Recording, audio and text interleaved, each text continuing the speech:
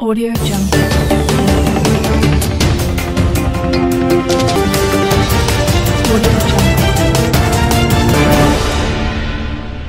Air Vice Marshal retired Ahmed has emerged the acting chairman Independent National Electoral Commission on Monday in Abuja.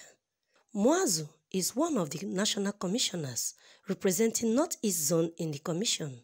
YAKUBU made this announcement while speaking during the handover ceremony at the Inec headquarters in Abuja. According to him, the handing over becomes necessary as his 5-year tenure ends on the 9th of November 2020. Recall that President Muhammadu Buhari had reappointed the Inec chairman YAKUBU for a second term in office, hence expected to assume duties upon confirmation and swearing in by the Senate. Managers requires us to enforce the law, regulations, and guidelines. In doing so, we must demonstrate strict respect for and compliance with the Constitution of Nigeria and subsidiary laws.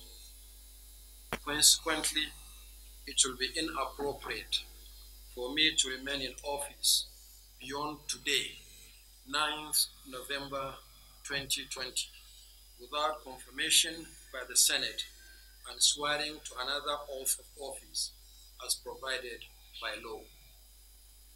Pending the conclusion of the statutory process, the remaining national commissioners have resolved that Air Vice Marshal Ahmed retired will oversee the affairs of the commission. Responding, the new acting chairman Inec, Ahmed assured that he would handle the affairs of the commission with all due diligence. All national commissioners have at one point or another acted in the absence of the chairman.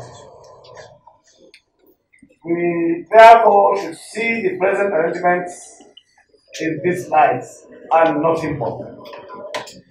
I want to assure you all that I will handle the affairs, the routine affairs of the commission. Audio Jungle.